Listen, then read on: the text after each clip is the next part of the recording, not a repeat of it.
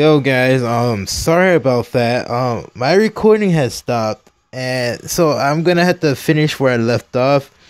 Uh, but basically, it was right now. Yeah, I had to basically to set up a Basically, it's gonna be a two match thing here. Uh, Let me just put the 3D on here.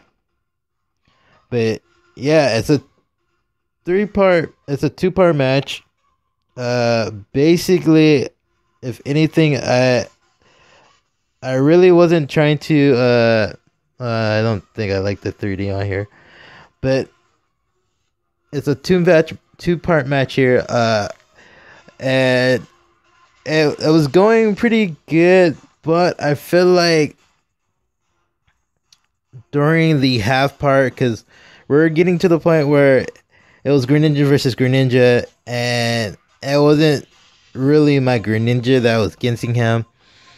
But I ended up trying to focus blasting the Agent Slash, and I just realized Agent Slash is Ghost and Steel, so I won't be able to get that fighting weakness off. And then I just realized one more thing, that Agent Slash wasn't levitating on the levitating, and I feel like I could have EQ'd this dude, or I could have used Hidden Power Ground. I should have sent out Kakashi and then go for Hidden Power Ground, because if I would have used Hidden Power Ground, I know I would be able to take out the Agent Slash. So that's not what I did, and it ended up killing off my Agent Slash and my Greninja. So not my Greninja. What I'm saying. So I sent out Naruto, and yet again, I feel like what I did here was kind of still a bad play. So basically, this whole match ended up being just a bad play for me. But I wouldn't say it wasn't a good play, because I did get some of his mons out of the way, but it still ended up being a bad play for me, and I was hoping that wasn't the case. Let's see. Oh yeah, I forgot to get this. But yeah, it was so very difficult at the moment, and then look, my freaking Naruto dies off, and I was like, Naruto, why Naruto, why? So I sent out Sasuke, and this time it is the Greninja, not the Orochimaru, the Zoroark. And I decided to go for the Grass Knot, but since it was kind of like close to a physical type move, I got a drop on the lower attack because of the King's Shield, so that kind of screwed me over a little bit with my physical abilities to be able to do a little bit more work to some of his other mons, so that kind of sucked. But I did get the Grass Knot off again. It still didn't do as much, and it's not really super effective. It's really not one of the Steel type Pokemon's weaknesses. So I ended up trying to go for a Hydro Pump instead, and try to see if I could get some damage off a Hydro Pump instead. And I do get a good amount. Surprisingly, I did get amount of Hydro Pump. So that wasn't too bad. Oh, and I'm already forgetting everything else, but he will have a video of his side. I will try to see if I can get a link of his video of his match on his side of the channel, so you can see his match. But he will upload his side of the match as well. And like I said, it's basically a two-part match here. Basically, because I wanted the rematch, and I was like, I'm not letting this go. I need a rematch. I can't accept that. So I try to get an Ice Beam off, and he goes for Protect, so I couldn't be able to take it out. But I just realized that I don't know if his I don't know what kind of Rosa rate that he has here, because it literally outspeeds most of my mons. And I was like, what kind of shit? Oh, sorry about my language, but like, what kind of Pokemon that can outspeed my particular Pokemon? I thought I was like super invested in speed, that this thing can outspeed. And you can see it's not Choice Scarf because it's using other moves. So I was like, huh, this is very interesting. This is very interesting for a Pokemon like this to outspeed my Pokemon. So I was just dealing with that. Hold on, guys, for a quick second. I'm about to mute my mic for a quick second here. I'm about to do something real quick.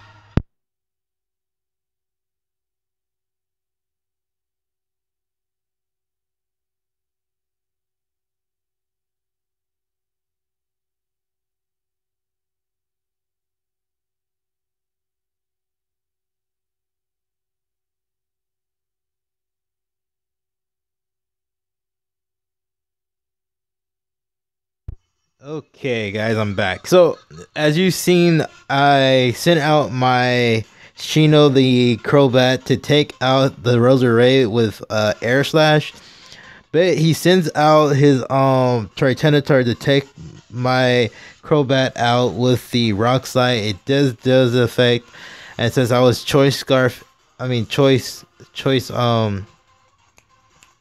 was it Choice Scarf? Yes, I was Choice Scarf into Air Slash, so I wasn't able to do as much damage to the Tritenotar. I do send out my Zoroark, the Orochimaru, and he low kicks it and kills it off, and that's the end of that particular match. So, I mean, I pretty much got him to like 3-0 with that. But let's go on to the other match that was even better. The rematch that was even better than the first. So this time I actually am using my OP team. I decided to use try to send out Diglett and my tripod the Diglett, the trio. I tried to use him. He goes for Mega for his Blaziken. So he leads off with Mega Blaziken. He goes for Protect. Predictable Blaziken speed boost set, right? So I said Stealth Rocks because he probably wasn't expecting me to go straight up into EQ it. So I didn't go straight up to EQ. I just said Stealth Rocks. Why not? He goes for the Flare Blitz. Flare Blitz does a lot. It literally almost one-shots the tripod, and I was like, okay, it's good. He's weakening down a little bit more, so I could actually be able to EQ it. That EQ does take it out, and it's done. I pretty much did my work right there. So there's nothing to do right there. I already set it up. This is where he sends out his H/slash. I cannot use reversal, so that's kind of sucks. I am able to do an Earthquake to EQ it, so I could pretty much kill it with EQ. But he goes for the Sword Dance. He goes this time to Protect. So all he needs to do is just basically Shadow Sneak and KO my tripod here. And that's what he does right here. He goes for the Shadow Sneak to KO tripod. Oh, hit the mic. Where's my other shoe? There we go. Anyway, he does KO. It's this fact that so I sent out Godzilla, and basically what I'm about to do is basically start off in EQ. There's no point of him switching. It's a guarantee. EQ the straight up hit. So I take out his H/slash. This is where he sends out the Rosade, and I'm not too happy about the fact that he sent out Rose Raid, so I decided to switch into Alakazam and see if Alakazam could take the hit, the Professor X, and see if Professor X could take this hit that he's about to send. And it takes it, but it doesn't take it very well. So I ended up trying to use Hidden Power Ice. I feel like I should have just tried to go for Hidden Power Psychic, but I didn't want to do that because I was gonna know I was gonna be risking the point of me hitting the a Dark type or hitting Tyranitar. So Hidden Power Ice didn't even do as much that it needs to do against Tyranitar. So that's what sucks. And I feel like if I would have used Focus Blast and lend the Focus Blast, I would have gotten that Tyranitar out of here.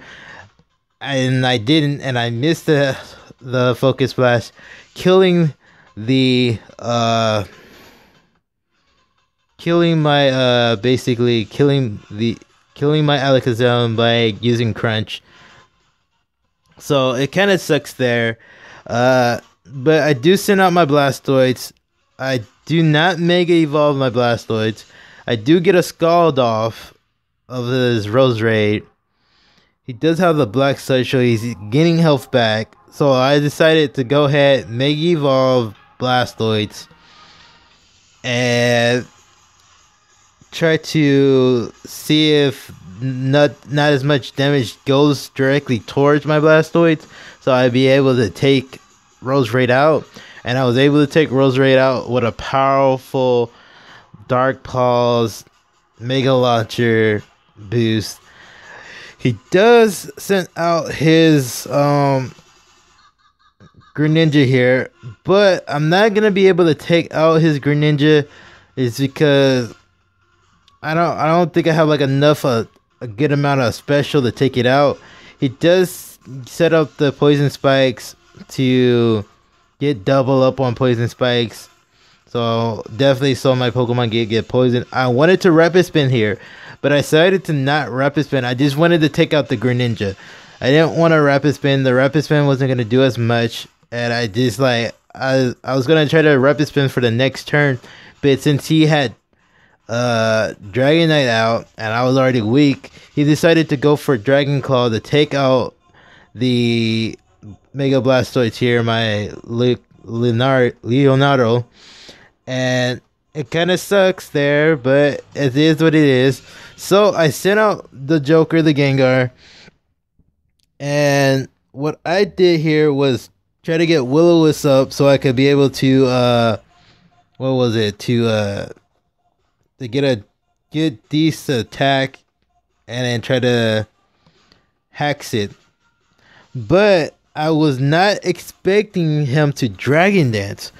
Now, this is where I should have gone for the taunt. If I would have went for the taunt from the first hand and I wasn't expecting the whole Dragon Dance boost here, I could have protected myself from a Dragon Boost sweep. So I end up getting the hacks off. The hacks does kill off the Dragonite before it did anything worse to me, so that was good. Now I couldn't do anything to Tyranitar here because it does kind of. I don't think it does outspeed me. It doesn't outspeed me, but I went for the taunt just in case it might do something kind of unexpected towards me, but it didn't happen. He goes for the crutch and takes out Joker. So now it's the battle of Tyranitar and Tyranitar. So what I did here was to go for EQ because that's the only way I could beat his Tyranitar right now is EQ. He's at half health. That shit one-shot it and KO it. It did not. He had more defense boost. I guess he had more defense that my EQ couldn't take out, and he low kicks me, one-shotting my Tyranitar. So that kind of sucks. So I decided we're down to our last two Mons, our last Mons here, and since I had Caesar in the back, all I had to do was basically bullet punch and taking out his Tritanosaur, since his Tritanosaur was literally at health life. So if you guys enjoyed the first match, enjoyed the second part of this match, this 2-part match here, basically, as you can see on the title, is basically PokeTuber battle versus basically me versus the Swaggy Swellow in a match and a rematch of the first match. So part 2 and part 1. Basically, it's going to be a part 2, part 1. So it's going to be titled as